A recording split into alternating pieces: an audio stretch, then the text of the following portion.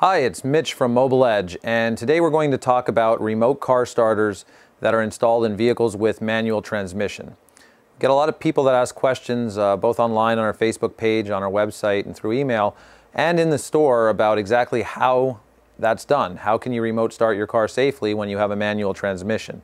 Truth is, if it's done correctly with the proper equipment, it's very safe, it's very secure, and we thought it would be important for us to show you exactly what the customer needs to do to properly start their car after a remote starter has been installed in their vehicle with the manual transmission.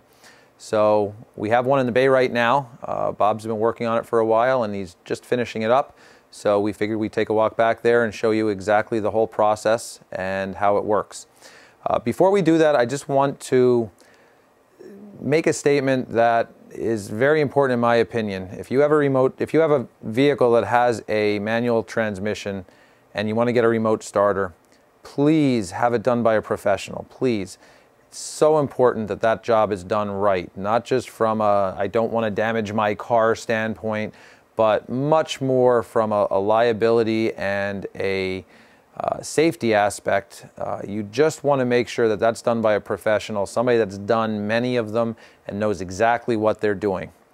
So I'll get off my soapbox and we'll go take a look at exactly the right way to make this happen. Thanks.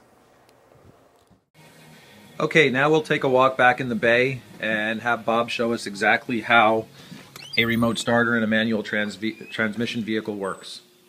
So there's Bob. Show us how this is done. Okay, so remote start manual transmission. First and foremost thing, important, is reservation mode needs to be set. So that's what we'll show you how to do reservation mode. And why is that? What is that to? A safety feature to make sure that the car is in neutral and does not start while in gear. Okay. All right. All right. So reservation mode is actually pretty simple. We're going to unlock the truck, we're going to get in, and we're going to pretend we're driving down the road.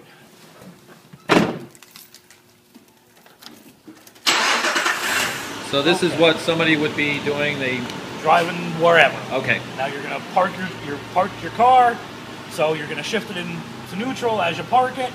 You're going to engage your parking brake and take your foot off of everything, the clutch, the brake. Now your car is still running, don't shut it off yet.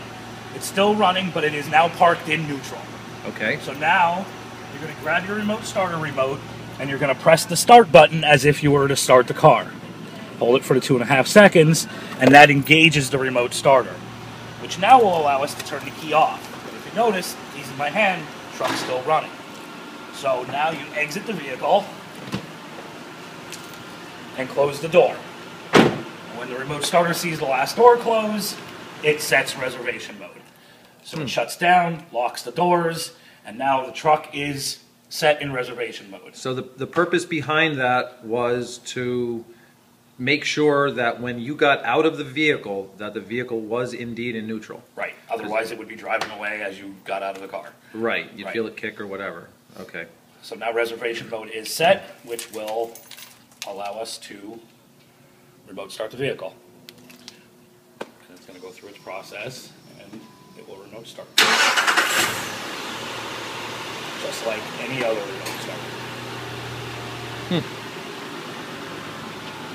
Okay, so there the car's running. Now, when you want to get into the car to drive away.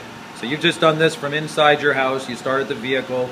Vehicle was left in reservation mode, but now you want to drive away. Then what? Unlock the door. Get in the vehicle. Do not step on the brake or touch your emergency brake or anything yet.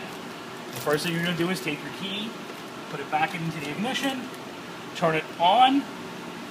Now you can step on the brake, which kills the remote starter, and now the car is running on the key just like if you would have started it with the key. Okay, so basically right now the customer could just drive away. Yep, now you can drive away. Nothing's any different than it was before you had a remote starter. Okay, very good. Now, why don't you show us what would happen if it wasn't in reservation mode? Right mode? now, I'm not going through any of the steps. The truck shut off just like it would every other day, every other time. Get out of the car, and now we'll try and remote start it, and you'll notice the parking lights will flash a sequence of times to tell you that reservation mode was not set, and that the car will not start. Okay, very good.